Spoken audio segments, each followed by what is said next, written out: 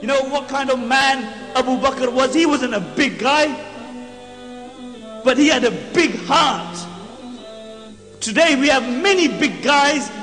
The big guys do it for the wrong reason. And we don't have enough people who have big enough heart for the truth. And that's the problem.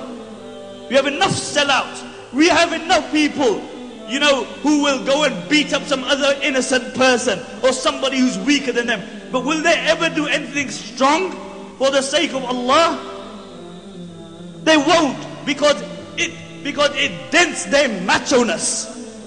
That's what it is. And the Prophet ﷺ spoke about the strong man. He said the strong man is the one who can control his anger.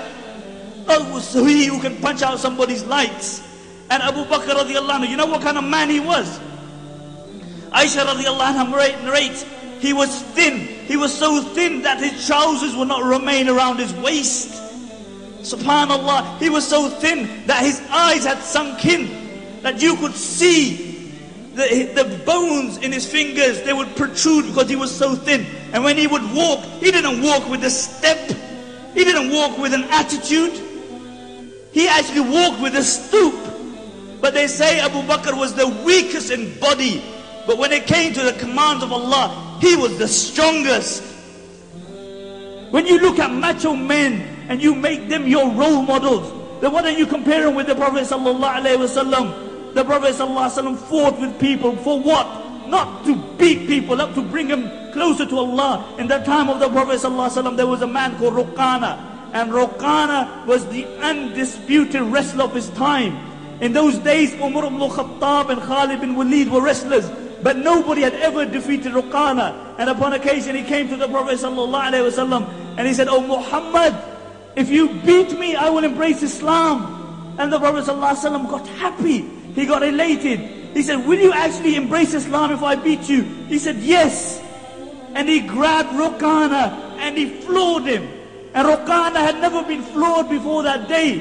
And he stood up and he gave it the usual. "Oh, I wasn't looking. You know, my foot slipped." But the ulama mentioned, look at this. The Prophet ﷺ was ready, subhanallah. He was ready to fight with people to bring them to the haqq. Compare that with us. You know, this sick concept of macho man that we have nowadays. This sick concept that we have. You know, somebody who can make somebody an orphan, somebody who can push drugs, who can carry a piece. He's our role model for our youngsters. Why? The reason is because we have failed to give them alternative role models. If you had told your child about Khalid bin Walid before they slept, they would have looked up to the local drug dealer. If you had given them examples of Abdullah ibn Mubarak, they would have looked at other people. But did we do that? No. We told them Cinderella.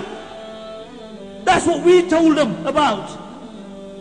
And Ruqana stood up again and he said, "Give me another chance." And the Prophet ﷺ grabbed him and he dicked him again. And Ruqana was shocked. That never happened to him before.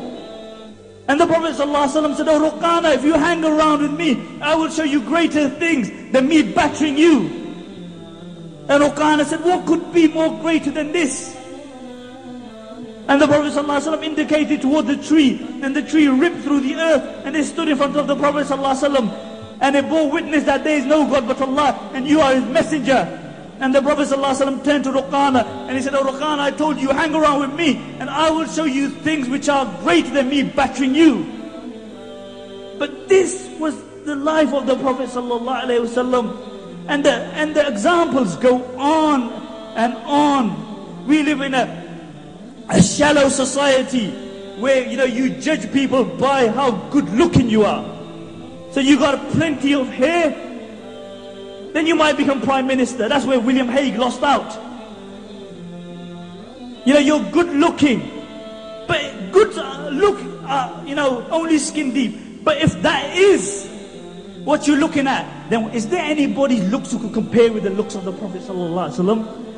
Jabir radiallahu anhu mentions, I saw the Prophet sallallahu alaihi wasallam on the night of a full moon, and I looked at the face of the Prophet sallallahu alaihi wasallam, and I looked at the full moon, and I looked at the face of the Prophet ﷺ, and then I looked at the full moon. And then I looked at his face again, and I looked at the full moon. He said, I swear by Allah, the face of the Prophet ﷺ was more radiant and more beautiful than the full moon.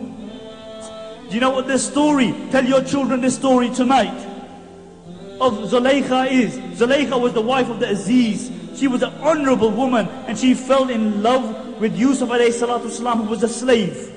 And the news spread around that she was infatuated with this slave.